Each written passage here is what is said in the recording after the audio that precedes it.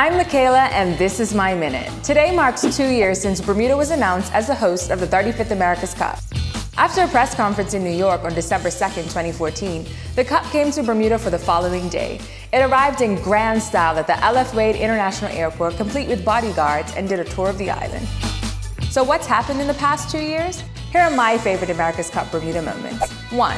The Louis Vuitton America's Cup World Series Bermuda event. It brought the whole island together as thousands came to Front Street over the course of the 3-day event for their glimpse at an America's Cup event in Bermuda. It was magic. 2. The rise of tourism. Bermuda has been highlighted at every single World Series event around the world. Our clear blue water and pastel-colored homes have been televised for the world to see. We could never pay for that kind of advertising. 3. Bermuda praise. Everyone who comes to Bermuda sings our praises, but this time, it's magnified. The sailors can't get enough of the great sound. The luxury brand sponsors love to do photo shoots here, and so Russell sings our praises every chance he gets. Yes, we're amazing, and there's so much more to come. I'm Michaela, and that's my Minute.